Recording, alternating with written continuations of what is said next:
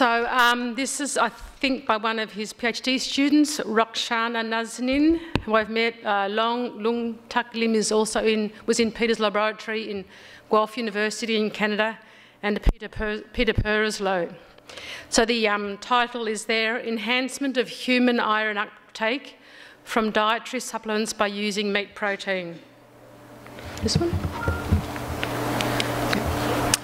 So the problem, of course, is about iron deficiency.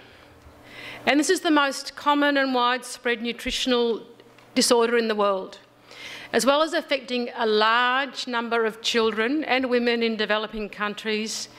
It is the only nutrient deficiency which is also significantly prevalent in industrialised countries.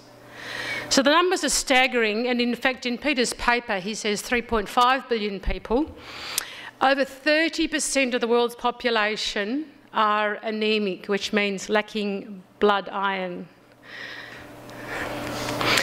So the sources of iron in the human diet can be from, say, from a pork chop you would get, which was broiled, 75 grams, you would get 0.7 milligrams of iron, whereas from spinach, 125 mils, you would get 3.4 milligrams of iron. But of course there is two types of iron.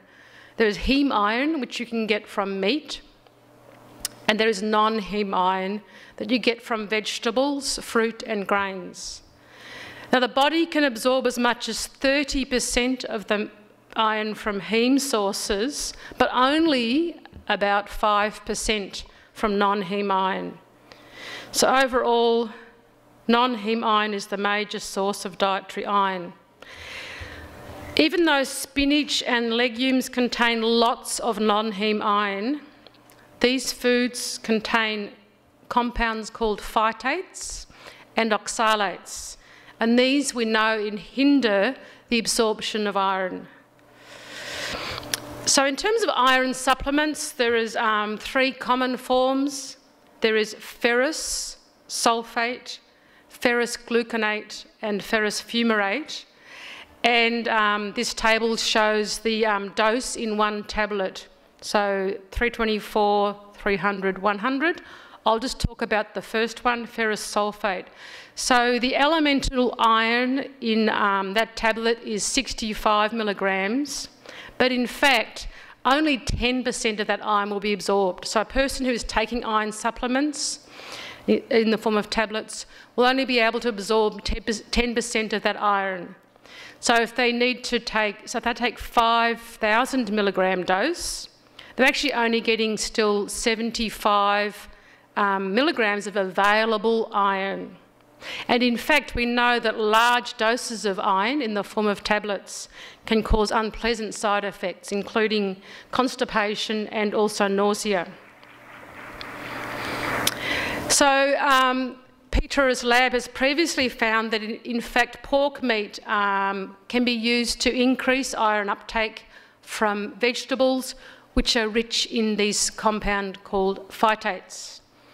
So in one study, pork was added to a basic meal of rice, tomato, pea puree and wheat roll, and this was done in 45 healthy women where they measured the iron absorption, and in the graph it shows grams of pork added to the meal were 25, 50 or 75 grams, sorry.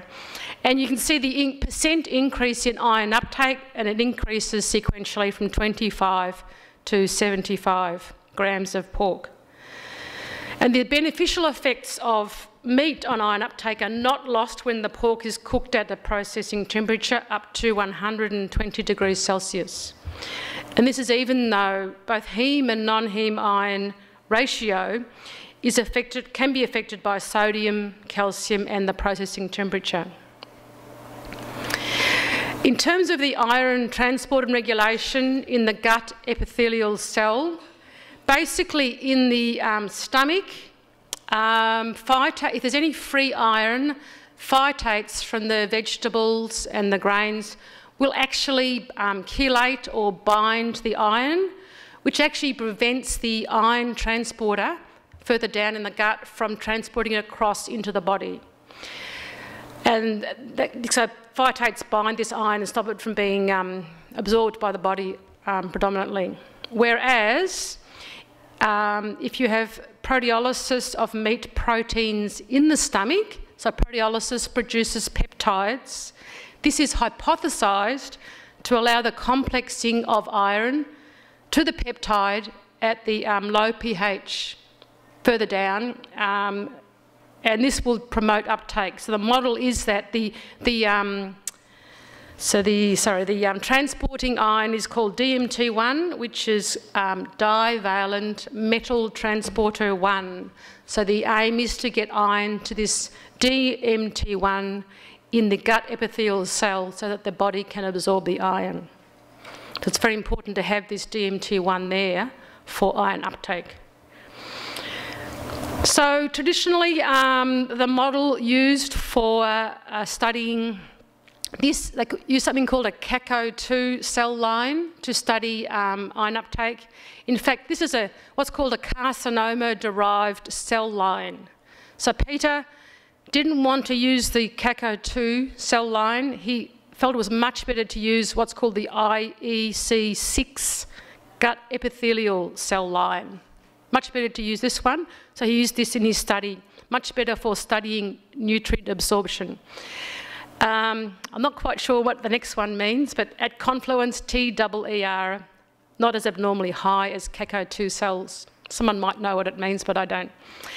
So the expression of, importantly, the expression of glucose transporters and this DMT1, divalent metal transporter protein, these are expressed in these IEC6 gut epithelial cells, as shown, if I can press the button, in these pictures here.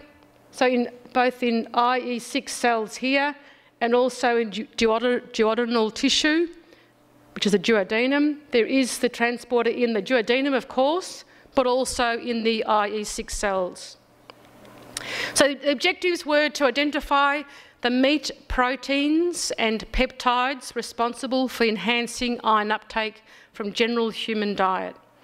They wanted to determine the cellular mechanisms involved in the action of these peptides on iron absorption in the human gut. So they were using a cell culture model. And they wanted to find the most efficient conditions coupling meat-derived proteins with conventional iron supplements, because they wanted to maximise the iron uptake by gut epithelial cells. So in order to find the most effective muscle protein peptides, they took the, let me just check my notes, they took porcine psoas muscle, which is a very tender muscle, and they minced it and added some water to it, and they got the water-soluble protein fraction from that, and then they added some 0.3 molar sodium chloride with some phosphate, homogenised it again, and then the soluble fraction then is the salt-soluble proteins. And what was left over then was the insoluble proteins. So we have three fractions: water-soluble proteins, salt-soluble. The salt-soluble proteins are, of course, the myofibrillar proteins, as we know them. And the insoluble proteins are the stromal or more collagen type of proteins. Each of these fractions then went through in vitro digestion in the presence of one of the of iron, the iron ferrous gluconate, sorry, and they were digested by pepsin at 37 degrees pH 2. So this was then applied to the IEC6 cells, and they measured the uptake of iron using this assay called Ferrin S method. So in terms of the results, so what we have here is the iron absorption on the y-axis, and on the x-axis is some different treatments. So the first one is control, the second one is just iron, the third one is iron and salt-soluble proteins, fourth one is iron and water-soluble proteins, and the final one is iron with the insoluble proteins. So basically what you see is that in fact the salt-soluble proteins promote the uptake of iron. The water-soluble proteins basically have no effect, and in fact the insoluble proteins actually inhibit the uptake of iron. Then they also looked at the effect of whether phytate was there or not. So again, the y-axis is iron absorption. And now going across this graph, we have control, we have iron treatment and good uptake of, reasonably good uptake of iron absorption, so uptake of iron. With phytate, iron and phytate, the iron absorption is reduced. But when you add the salt-soluble proteins back into this mixture, you get, again, even with the phytate there, increased uptake of iron.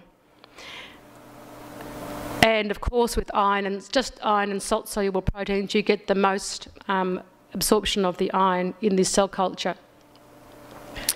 They then electrophoretically, funny word, they separated the peptides. So the first lane shows a molecular weight marker. Second lane is the salt-soluble proteins. The third lane shows these proteins after digestion by pepsin. And they actually then separated these into less than 30 kilodaltons or more than 30 kilodaltons using some sort of a filter. So what they found, in fact, is that the salt, again, the same y-axis as before, but in fact, the salt-soluble proteins that are peptides, sorry, that are less than 30 kilodaltons are really the ones that are promoting this iron uptake in the cell culture model compared to the high molecular weight peptides.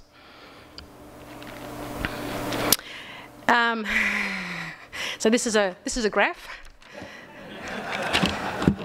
But I think where this was going was that this is his work since then, and they're really trying to focus on the detailed separation of the peptides less than 30 kilodaltons to try to identify which peptides will have the highest iron uptake, and the aim being to develop nutraceuticals.